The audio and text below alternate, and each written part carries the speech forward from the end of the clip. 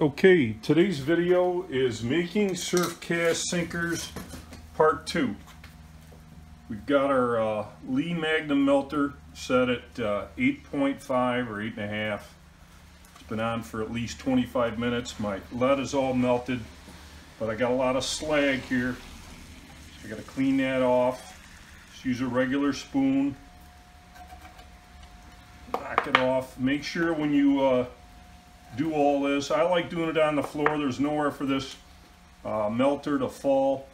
You also want to make sure you don't have any liquids around, or you're not near a garage door close enough where it's going to rain on your lead, because that's going to cause the pot to explode and you will have nice little lead scars to prove it. So anyways, we get our lead cleaned up.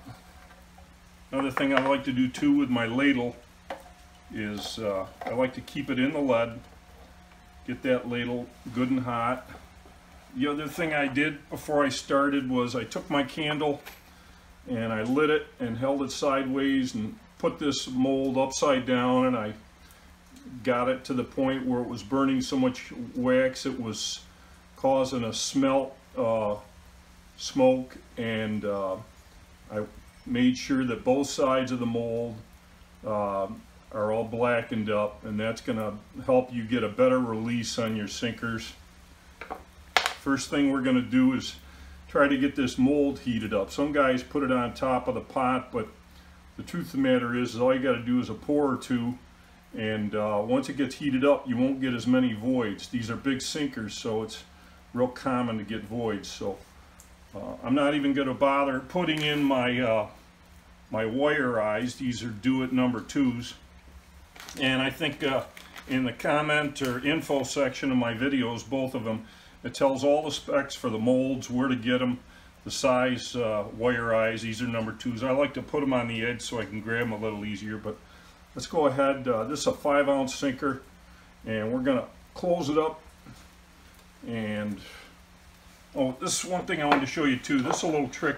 Let's say you got some old sinkers and you want to melt them up and not use them, just get a piece of wire like this and make an eye on the end. This one already has it. And just thread your sinkers through on this piece of wire, and then drop it into your pot. And after the lead melts off of it, your eyes will still be on this wire and they won't dirty up the bottom of your pot. So a little trick there for getting rid of old sinkers. So let's go ahead and fill this 5-ounce.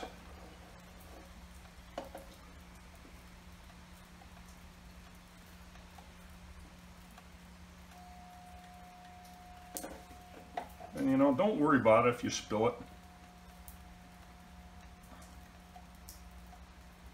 And I'm sure this will have some voids. You only have to wait about 10 seconds and it's going to solidify. Okay, well that actually came out pretty good.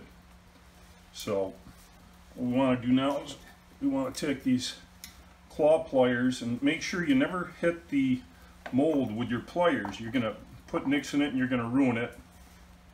So just grab the edge with your pliers without hitting the mold. Once you grab it, just give it a wiggle back and forth, and there you go. Now this one's good, but it doesn't have an eye in it, so we'll drop it back in there. Remember, wear long pants, wear long sleeves, leather gloves. Don't forget about these safety glasses, and no drinks whatsoever. You can have those cold Budweisers after your sinkers are done. So let's put an eyelet in.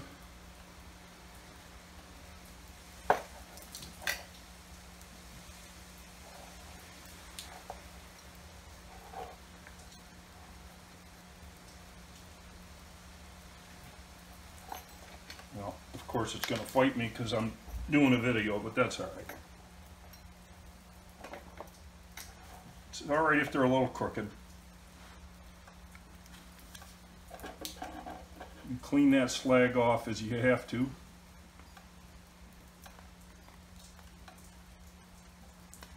As you can see, I got a piece of plywood here. Save you from a big mess on your garage floor. All you need is 10-15 seconds here. Open it up.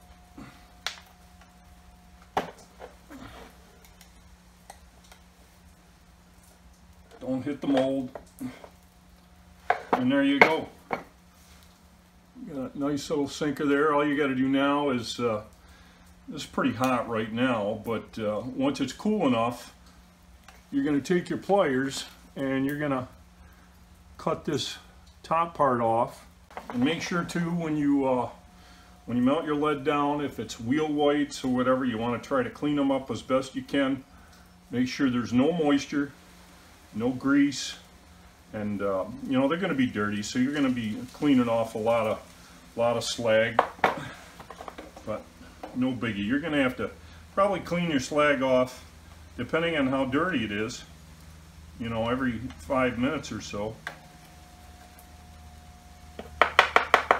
And what I like to do is, once I get all my lead melted down from wherever my source was, I like to use a cupcake tin, a metal tin, and fill them about 2/3 up, and now you got nice clean lead to make all your sinkers. Okay, so there's the finished product. All you have left is to take your pliers and cut the tops off and throw them back into your pot so you can remelt them, and that's it. Takes me a little over a minute to make a sinker. So for these 21 sinkers, I probably saved myself, oh, I don't know, maybe $125, $130. You know, you go to Bass Pro Shop, they want $5.98 for a 5-ounce sinker, and that's for a pyramid. You know, this is a high quality sinker. Heck, you know, by the time you make one batch of sinkers, you can buy your Lee Magnum melter. They're only about 60 bucks, and then you got to get a ladle and pliers, and you know, you're in business. So that's it. Go ahead and start saving money making your own sinkers.